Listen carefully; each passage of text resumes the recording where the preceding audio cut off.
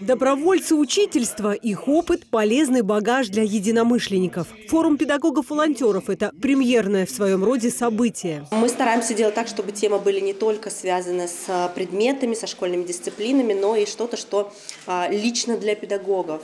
Для нас очень важно, чтобы они были сами мотивированы, вдохновленные, с ресурсом. Поэтому половину образовательного блока заняла тема профессионального выгорания. Живое общение позволит нивелировать накопленные за время работы негативные эмоции и зарядиться энергией. Обменяться опытом предстоит более чем 80 участникам очной встречи, на которую собрались из разных регионов. Самая дальняя точка на карте – Томск. Ранее педагоги-волонтеры виделись, а иногда даже и не виделись, лишь в онлайн-формате. Сейчас готовы из уст в уста передать советы и рекомендации. Я рассказала коллегам, какие способы использую я, какие формы работы с учениками начальных классов. Также я работаю и с ребятами постарше.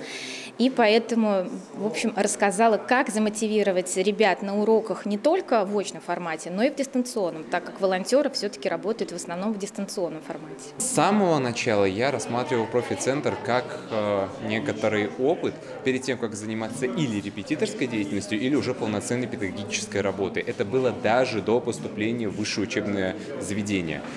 Но как только я вошел в эту стезю педагогов-волонтеров, это было не с первого занятия, это было где-то занятие с 6-го, с 8-го, я понял, что это действительно мое. Педагог больше, чем профессия. Педагог-волонтер больше, чем педагог. На их плечах ответственность куда большая. Они по зову сердца помогают детям в непростых жизненных условиях, вне зависимости от географии, подтянуть свои результаты и стать ближе к мечте. Я занималась девочкой из Луганска, которая мечтала поступить в мединститут.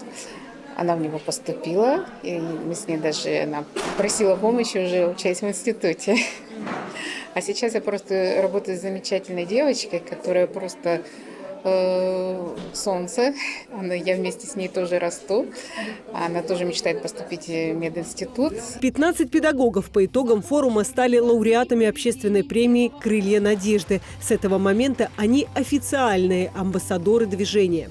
Подарки дорогим учителям вручают их ученики, те, кто тоже прибыл на эту первую, но далеко не последнюю встречу.